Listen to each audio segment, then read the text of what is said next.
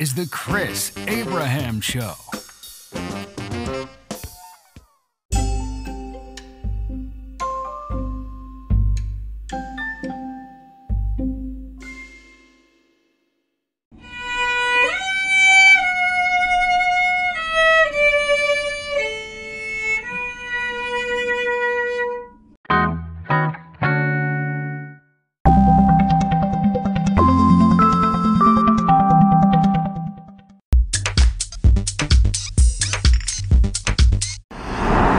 Hey, this is the Chris Abraham Show, Season 5, Episode 11.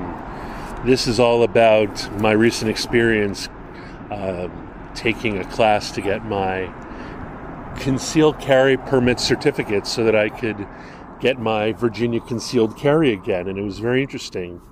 And you might have some terrible background noise because I'm in a terrible place near a terrible road with a lot of traffic and an echo chamber, so maybe all the road noise will amplify into my space.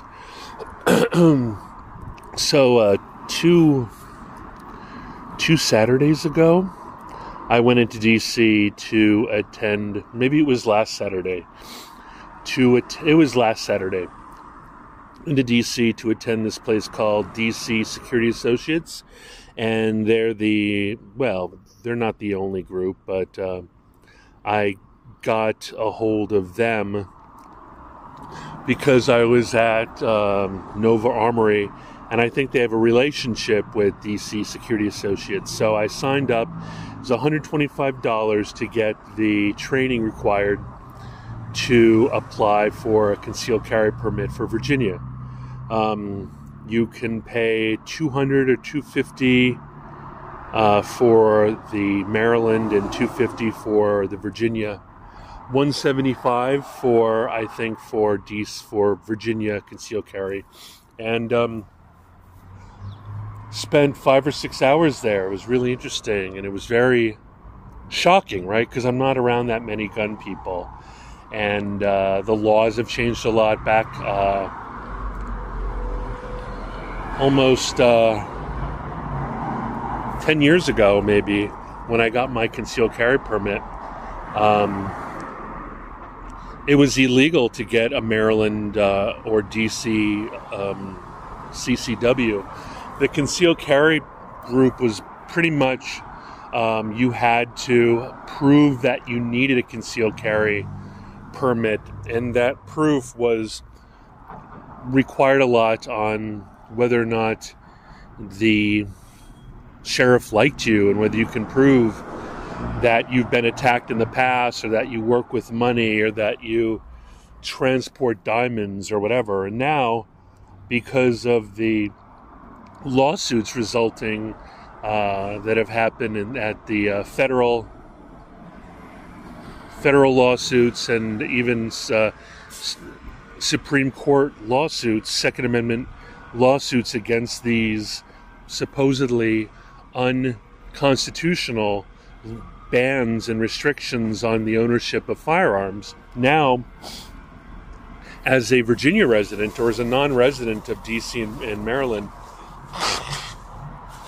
all I need to do is take these classes and apply, and a couple other things maybe, and within 6 months I'd have the right to carry or conceal carry in Maryland and DC as well. Now, DC is no restriction, right? You can carry a high-capacity firearm, carry a 33 or 50 or 100-round drum attached to it, have 50 magazines on your person, have a native capacity of 17 or 18 or 19 or 20 rounds, be able to run one in the chamber, and that's fine. But in DC and Maryland, the laws are completely different. Sorry, that's a Black Hawk. Looks like a Hind, but I don't think there's any Russian Hinds going around DC, Virginia airspace. So, like in Maryland and DC, the laws are completely different. For example, in order to carry in DC, let's say I had my Glock 17, that's 17 in the magazine and one in the chamber, and I was carrying it into DC. I couldn't legally carry it into DC unless I had a native.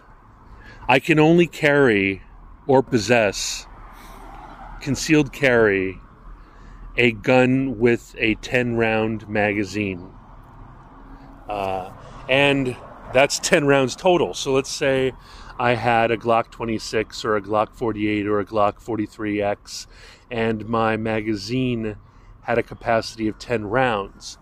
Let's say I concealed carried it with 1 round in the chamber. So that would mean that if I had 10 rounds in the magazine, 1 round in the chamber, that would be a total of 11 rounds, which is not legal. So I would need to make sure that I had basically filled my magazine with the 10 round limit or the 10 round pin. You literally need to buy California magazines that are pinned, or Canadian magazines or whatever, that Massachusetts magazines that are pinned and made permanently 10 rounds. So if I had my Glock 17, I would have a 10 round magazine that fit into the 17 round magazine well. And if I had my Glock 19, I would have a 10 round magazine, and the other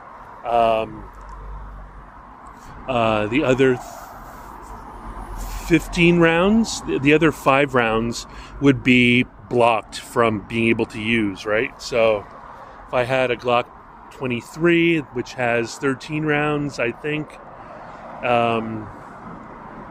the magazine would only allow you to load 10.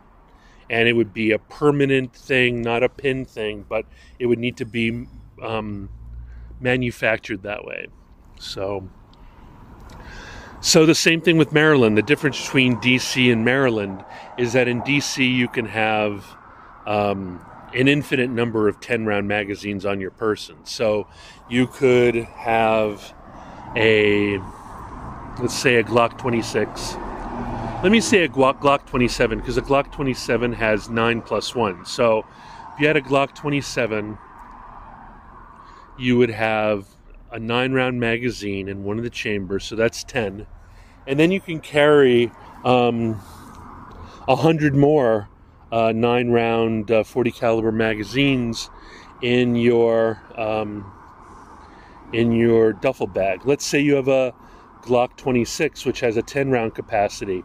You can carry bags full of 10-round magazines filled with 9mm jacketed hollow points in a duffel bag. And you could do tactical reloads all you want and have an infinite number of magazines. And in that case, when you run out of a magazine, you have the 10 rounds in there, and when you close the slide, it would take one of those bullets with it, so you would have a total of 9+1. So maybe a Glock 26 or a Glock 48 or a Glock 43X is a good decision, or a Glock 43, which is fewer. Anyway, but in Maryland, you're only allowed to carry, it's 2 magazines, I think. One in your magazine well of your pistol, and one in your pocket. I think you're only allowed to have 2. I don't think it is the one in your magazine well and 2 backups. I think it might be 2 total. Correct me if I'm wrong.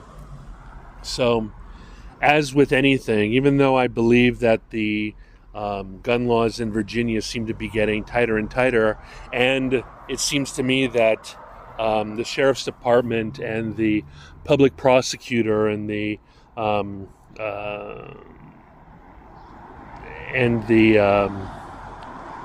assistant the AG, I don't know, whatever it's called, the public prosecutor.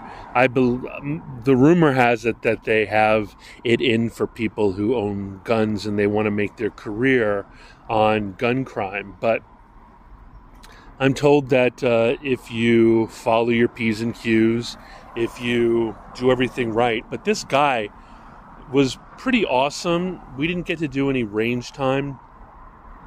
There are no ranges in outside of the FBI. I don't think there are any ranges in DC that are open to the public. So we went into his simulator room and spent the next 2 hours playing video games with laser-equipped Glocks. And I dare say he said that it was a $48,000 system. But the screen was really low refresh rate, so the experience was pretty terrible. But the thing that blew my mind away is I hit everything perfectly. Like I had extremely good times, and the only reason that's true is because I just lined up my sights. I lined up my sights. We're only 10 yards from the screen. If you line up your sights and you hit and you press the trigger, you're going to hit what you're going to hit. You don't even need, in that situation, to breathe special or anything like that. You're not doing a long range type of sniper attempt at getting something, 50 yards away. It's right there in front of you in supersize. And you'd be surprised, nobody did that. There was one guy, old guy, looked like he could have been in Vietnam, who was completely holding the firearm like he's choking a chicken. He says that he's airborne. He says that he's Army airborne, but there's no way, since he was bragging about 1911, and 1911s like to bite. They like to, there's, slide and hammer bite in 1911s all the time. That's why they have such big, what are they called?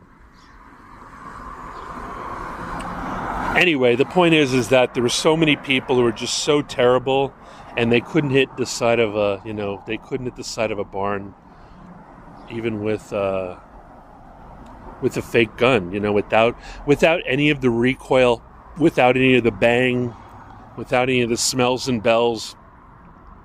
Honestly, I mean, and to say nothing of what my buddy Keith always tells me, which is, no matter how much training you have, and no matter how active or exciting the situation, it's an entirely different thing when they start shooting back. So there was no bang, there was no boom, there was no kick, there was no spent casings, there was no casings down your shirt. It was just a screen, a laser. And even so, people weren't looking over they were not.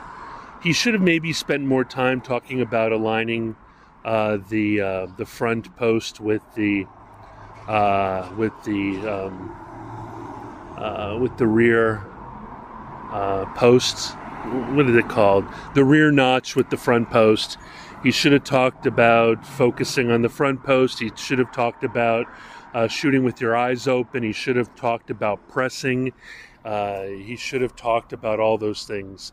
He did rigorously and aggressively talk to us about making sure that we're doing the proper holding of an autoloader. Thumbs forward, both thumbs forward, and no teacupping, no crazy old FBI stuff. He didn't talk about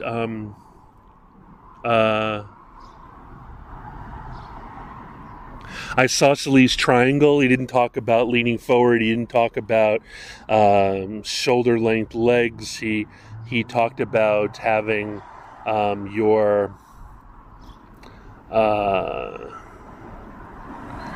your weak leg forward, your strong leg forward. Anyway, people had a lot of practice, but there was not any real focus on bullseye. You know what I mean? On making sure that there was a proper alignment of the sights, and that you were hitting what you were trying to fire at. And because the game was so much like a video game, people were shooting like crazy, not caring at all about number of rounds that they were shooting. It was sort of like playing the game Recon, where you roll your dice while you're shooting, and then if you roll a certain number, then your gun runs out of ammo or jams. That's basically the way it worked. Like, when the gun stopped working, you had to either change mags, or you had to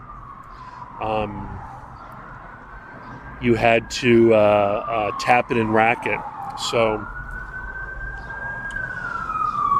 So I guess it did build a little bit of familiarity. It did build a little bit of positive experience. Here comes an emergency ambulance.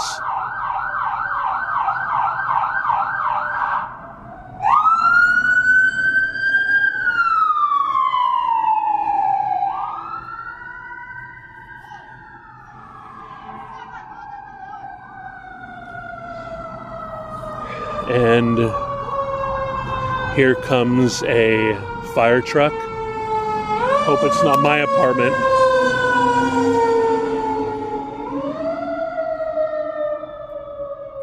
So anyway, it was pretty exciting, pretty fun.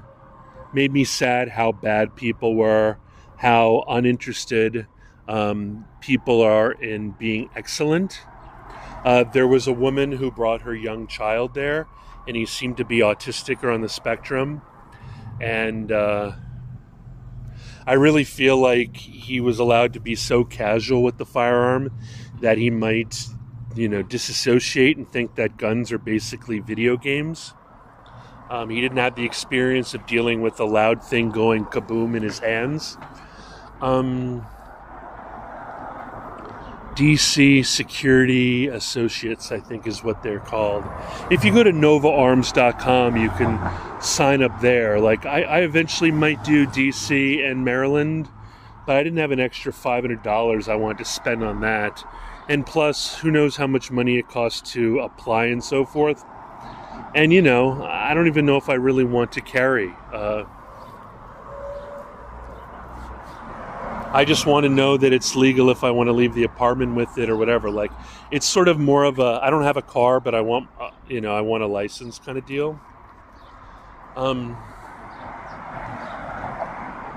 Really tempted by that the G48 or the G43X. They're slimmer, and having a Glock 19, right? It doesn't really matter. It's not a good idea to have the extra 4 or 5 rounds, right? Like, might as well get something that's native 10 round, like a Glock 26 or a Glock 48 or a Glock 43X, where the magazine is 10 rounds. So I never have to worry about crossing into DC accidentally and realizing that I've got a 17 or 15 round magazine with me. And that it's basically like not having a concealed carry permit it's better to go ahead and equip myself for the lowest common denominator than it is to always have to be worried about the various and sundry state lines. Anyway, haven't been to the range in years. Don't even know why I care about guns anymore. Don't carry, don't play. It's not even my hobby. But it was fun. It was a fun afternoon. It was a fun day. Like, I have to understand that I've been doing this for over 10 years, like 12, 13 years now. I've been a gun guy. So, like, when he asked people to come up to break down the Glock and the MMP, it was really easy, really quick. Could have done it with my eyes closed. I've got a certain level of muscle memory and expertise by now. And so I shouldn't have been ragging on anybody. I'm sure I wasn't a good shot when I started. So Anyway, what about you? Do you guys shoot? Do you hate guns? Do you love guns? Do you love your Second Amendment? Do you consider it to be constitutional? Are you, do you believe the Second Amendment is all about hunting and fishing or hunting and self-defense at home? Or do you believe that the Second Amendment is about defending against tyranny? What do you think about black guns as in ARs and AR-15s and AKs? What do you think about rifle caliber pistols? What do you think about the gun brace? All these kinds of things. What do you think about the arbitrary number of 10 rounds? Do you think that there are going to be... what do you think about permitless carry called constitutional carry? What do you think about the fact that as of 1981, only Vermont had constitutional permitless carry, and now in 2023, I believe there's 26 or 27 out of 50 states that do not require you to have any additional permit in order to carry concealed a firearm. What do you think about that? What do you think about the future? Do you think that there's going to be a ban on high-capacity magazines, high-capacity firearms? Do you think there's going to be a ban against ammunition? Do you think that there's going to be a ban against high-capacity firearms, high-capacity magazines? Do you believe there's going to be a ban against semi-automatic rifles? Or do you think it's going to be only focused on AR-15s and its variants and AK-47 type 7x62 by 39 millimeter type of Russian type of scary looking communist firearms? I'd love to hear back from you guys. Anyway, I know you probably can't hear this at all, but I love you and I'll talk to you soon. And this is season 5, episode 11 of the Chris Abraham Show. Blah, blah, blah, blah, blah.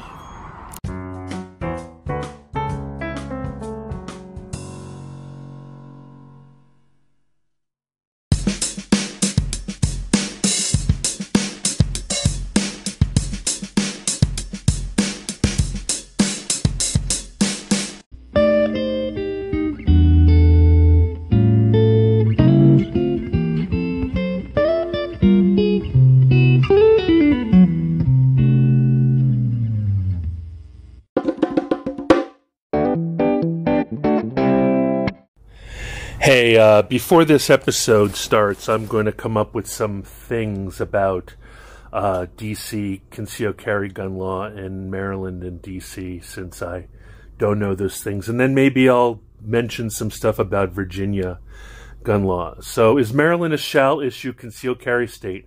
Maryland is now a shall-issue state since the Supreme Court's ruling on the New York State RPA, NYSRPA, I think it's like Rifle and Pistol Association or something like that, versus Bruin case on June 23rd, 2022.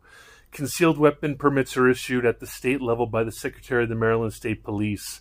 I think the same thing is that both D.C. and Maryland are now shall-issue states, which is to say that if you apply for them, and you have all the paperwork and the background check, and you've included your fee, the sheriff, the state police, secretary, etc., must give you a concealed carry license.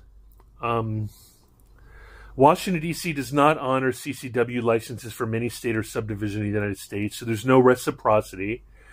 Is Washington, D.C. a CCW state? Carrying firearms, in general, you must be licensed to carry a firearm in the district concealed, while open carry is prohibited. However, there are exceptions for legally registered firearms.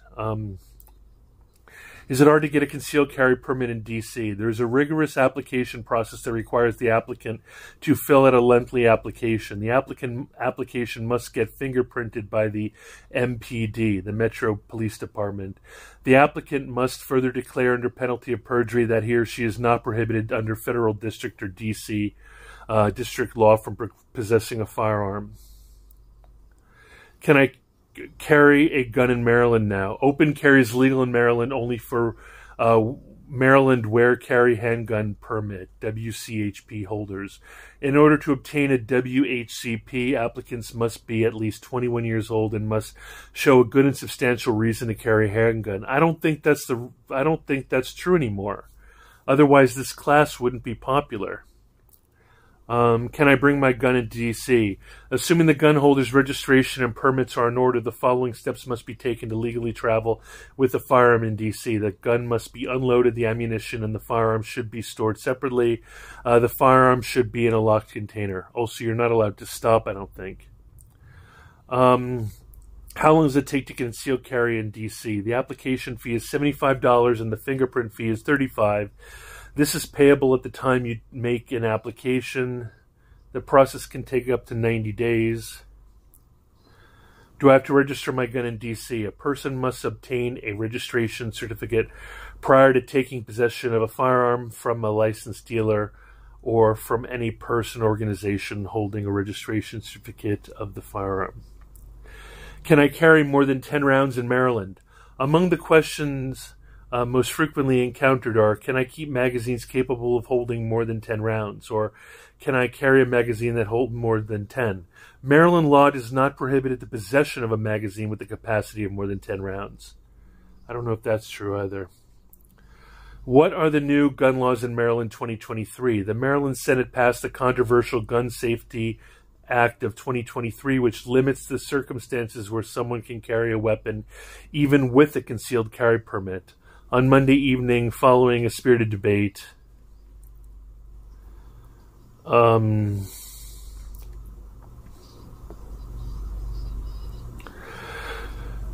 think that's it. Let me see about Virginia.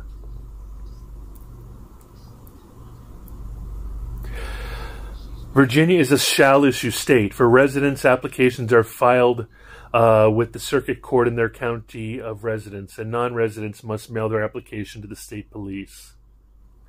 Will Virginia become a constitutional carry state? The 2023 Virginia legislative session has begun, and to mark the occasion, Virginia Delegate Marie March, House District 7, has introduced the constitutional carry HB 1393, a bill authorizing the carrying of concealed handguns without a permit within the Commonwealth of Virginia. That would be great. What does shall issue mean? Shall issue, often referred to as a presumptive right to carry law, require authorities to provide a license to any applicant who meets specified criteria. What do Virginia concealed carry need fingerprints? A complete set of fingerprints on a Virginia State Police fingerprint card. I got the fingerprint card, but I also got Arlington Police actually scan your hands with magic lasers. Constitutional carry in Virginia. Constitutional carry means that the state's law does not prohibit citizens who can legally possess a firearm from carrying handguns openly and or in a concealed manner. Thus, no state permit is required.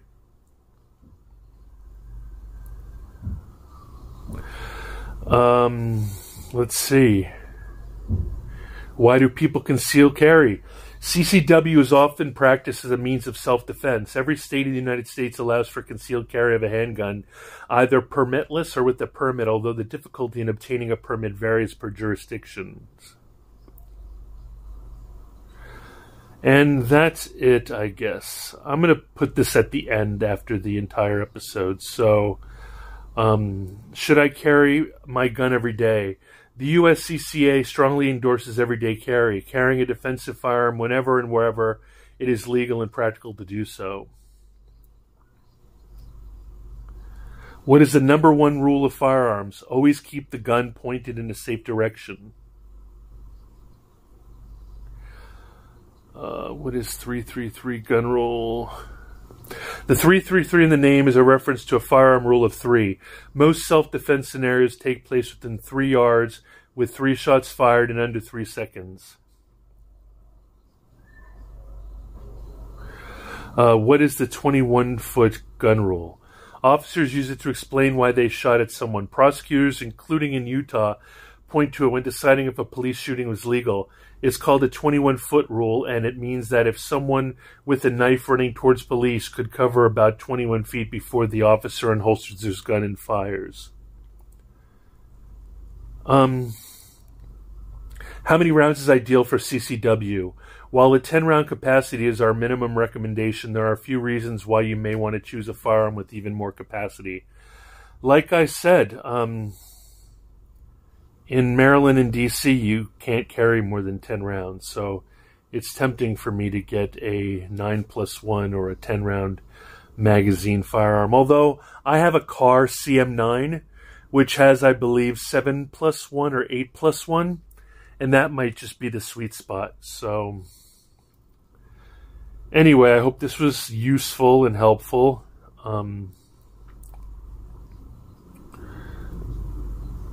What is... I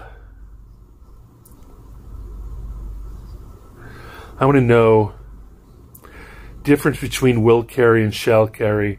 The difference is subtle, but what the important to note is that both will and shall are used with all verbs to form the future tense. Frick.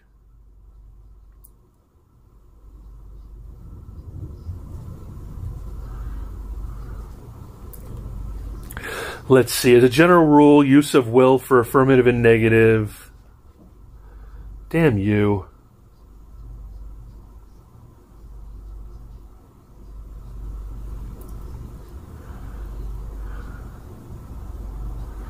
Bugga, bugga, bugga, bugga, bugga, bugga, bugga.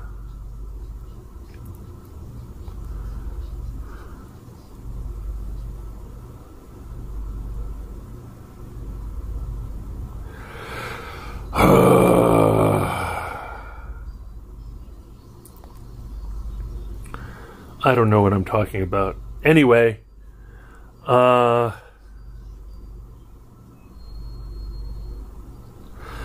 will let you go now. Talk to you soon. I hope this was useful. Things were really different 10 years ago, so it's really important to bone up on these things. Bye-bye. Oh, thank you.